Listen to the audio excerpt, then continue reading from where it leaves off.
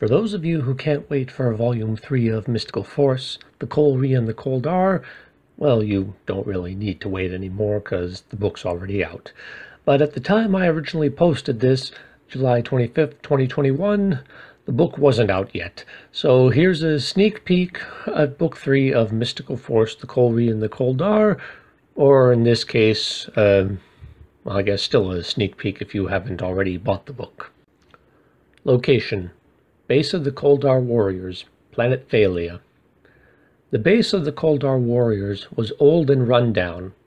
It once belonged to an ancient cult that worshipped nature, similar to the ancient tribe that taught Princess Alderoth. What became of this tribe, however, was lost to history. The Coldar Warriors didn't know and didn't care. As far as they were concerned, if this tribe no longer existed, it simply meant that they were too weak to defend themselves in their home. This was the philosophy of the Coldar Warriors. The strong survive, the weak perish. This particular group of Coldar Warriors had originally been Tammin Knights, who willingly followed Master Daisho after he had been expelled from the Alderoth branch. Like him, they foolishly believed themselves to be true Tammin Knights, while Daisho's original mission had been to destroy the false Tammin Knights, the Kamatra sect. They had allowed their self-righteous prejudice to expand until they saw all other religions as false and all other people as infidels, to either be converted to their religion or to be destroyed. This was their new mission: to spread their teachings across the galaxy and to force everyone to convert to their religion, whether they wanted to or not. They wanted to build a galaxy-spanning theocratic empire. This was how they ended up inadvertently playing a part in both Zolita and Nightwalker's game. They had learned about the same magic spell Zolita used to send Shirya to Earth, and they were planning to use it to spread their teachings across the galaxy. As far as the governments of Thalia and the other worlds of the Galactic Alliance were concerned, the Coldar Warriors were criminals and terrorists. If any of them were discovered on any alien worlds, the authorities would have them arrested on sight. While the Coldar Warriors' powers gave them an advantage over ordinary species, beings with a mystical force, such as mages, could hold their own against them. If they could gain access to the same magic Zolita used, they would be able to travel instantaneously to any world in the galaxy covertly, and once they were entrenched in said world, it would be very difficult for the authorities to have them removed. In the original timeline that Scarlet Nightwalker came from, the cult found this spell 5 years ago. It was around the same time that Kurai had been taken. Having another Tammin apprentice from the false Tammin branch convert to their true religion was a pleasant bonus for them. When Shirya went to rescue her sister, the Coldar Warriors used Shirya as a test subject. They used the spell to send her off to a remote corner of the galaxy, not knowing where she'd end up and not really caring. They never knew she ended up on Earth, trained an apprentice of her own, only to die with Tokajin and Noonien. They never knew about the future that Nightwalker had come from. They never knew because Nightwalker had traveled back in time to prevent this incident from happening. Using the same concealment Zolita used at the police station, coupled with the potion Nightwalker used at the station, she convinced the Tammin Knights to follow Shirya and rescue Kurai, thus preventing this cult from sending Shirya to Earth. Nightwalker then used her magic to take the spell and destroy it, so that it would never fall into their hands. No one knew that Scarlet Nightwalker had been there the whole time, making sure that history didn't repeat itself. The only one who knew the truth was Zolita. Thanks to Nightwalker, the future had been altered, so Zolita was determined to make Nightwalker's job as difficult as possible. Using her magic, Zolita teleported directly into the central chamber of the Temple of the Coldar Warriors. Unlike Scarlet Nightwalker 5 years earlier, Zolita didn't bother to conceal herself. She wanted them to know of her arrival. Thus, the Coldar Warriors were genuinely surprised when this strange woman magically appeared before them. "An intruder!" one of the warriors shouted. "Trespassing in our sacred halls is an act of sacrilege," another called out. The various other members all murmured in agreement. Using the same Taman alchemy that the Taman Knights possessed, they created various melee weapons. They moved towards Zolita, preparing to attack. Zolita simply waved her hand and lifted each of them up in the air and hurled them backwards with her magic. Some slammed into the walls, others into each other. Master Shoto, the current leader of this cult, was the only one not affected by this. He was a middle-aged man, though years of relying on the power of the Koldar began taking its toll on his body. His hair, what little he had of it left, was gray. His face was pale and pockmarked, his skin was saggy and wrinkled, and his purple eyes were bloodshot with dark circles surrounding them. He looked as though he hadn't slept for days. Despite this, he was still quite muscular, though it wasn't noticeable as he wore a bulky suit of metallic armor over a black silk dress shirt and baggy black trousers tucked into heavy black leather boots. He simply stood watching. Using the power of the Taman, he tried to read her, just as Shariah had when she first encountered her. All he sensed from her was her presence, nothing more. Zolita turned to face him. "If your followers are finished making fools of themselves, perhaps we could talk." Various Koldar warriors slowly got to their feet, weapons at the ready, but Shoto, without taking his eyes off Zolita, simply raised his left hand. The Koldar warriors stopped in their tracks. Obviously, Zolita's power had piqued his curiosity, so he was willing to hear what she had to say. "Who are you?" he demanded. "My name is Zolita," she responded. "I'm a sorceress. Beyond that, who I am and where I'm from is of no importance to you." "And what is it that you want?" "The question isn't what I want," she corrected, "but what is it that you want? I know about your history, Master Shoto. How over 100 years ago, Master Kamatra left the Alderath branch of the Taman Knights and formed the Kamatra branch. How Master Daisho saw these heretics as traitors who distorted the teachings of the Taman Knights, and how the rest of the fools on the Taman Council kowtowed to the Thalian government, too afraid to stand up to them." "They were fools!" Shoto barked. "Cowards! Too spineless to see that Kamatra was a traitor and that his followers were perverting the teachings of the Taman Knights. Master Daisho knew this, but the rest of them couldn't see beyond their own selfish needs.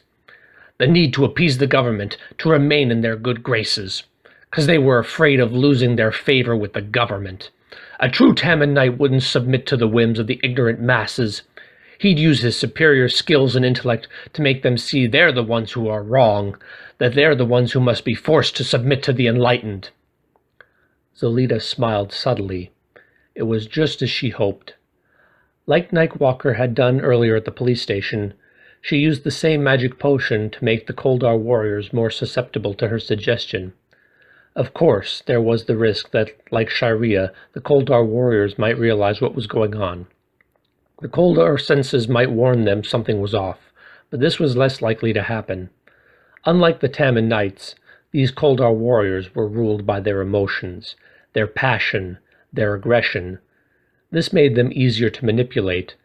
As long as Zolita told them what they wanted to hear, they'd be more inclined to do as she said. Strong emotions often tended to cloud one's better judgment. By appealing to their arrogant assumption that they were true Taman Knights, a lie that they had successfully fooled themselves into believing, by telling them what they wanted to hear, she could make them do whatever she wanted. All she had to do was make them believe it was their idea. "Just as you do," Zolita soothed, appealing to his ego. "Unfortunately, when the enlightened are greatly outnumbered by the ignorant masses, it's hard to make them see the light. Which brings me to why I'm here. Do you remember how 5 years ago you were searching for an ancient spell, one that would allow you to instantly teleport anywhere in the galaxy without using the gateways and going through official channels at Arathos?" Shoto nodded. He remembered the incident perfectly. Normally, beings were forced to use their planet's gateway to travel to the central hub on the planet Arathos. Without such gateways, the only way to travel from one planet to another was via a spaceship equipped with the means to travel faster than light. Since Shoto and his band of Koldar warriors were labeled as terrorists, they were banned from leaving Thalia. Even if they had managed to gain access to Thalia's gateway, make it to Arathos, then travel to another world, the authorities would be alerted. Thus they'd be forced to fight off hordes of Tammin Knights or other mages who would try and stop them. However, if they had the means to bypass the planetary gateways, they could sneak onto various alien worlds, spread their doctrine, recruit new followers, all the while conquering and subjugating other infidels. And by the time the Tammin Knights or other planetary governments realized what was going on, they would already be too deeply entrenched to be removed. This was their plan. Shoto heard rumors about such an ancient spell, one thought to have been lost centuries ago. He had his minions searching Thalia for any relics that supposedly held clues as to how to find or perform this spell. It was 5 years ago that he had been close to finding it when one of his followers had tried to recruit a Tammin apprentice named Kurai. However, it turned out to be an ambush by the Tammin Knights. At least, he believed it to be one. Kurai's fellow apprentices, Shairia and Rurk, along with their master Kalai Udon and the rest of the Kamatra sect, followed her and ambushed his followers. With their plans discovered, Shoto and his followers were forced to go into further hiding. You remember how the Kamatra sect found out about your group and stopped you? What you didn't realize was that a sorceress named Scarlet Nightwalker was behind it all, Zolita lied.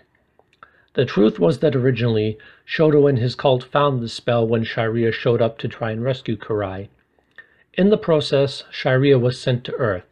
This was how events unfolded in the timeline Nightwalker originally came from. When Nightwalker later traveled back in time to alter history, she made sure to prevent the Koldar warriors from finding the spell. She covertly made sure the rest of the Tammin Knights followed Shairia to stop this cult and prevent Shairia from coming to Earth.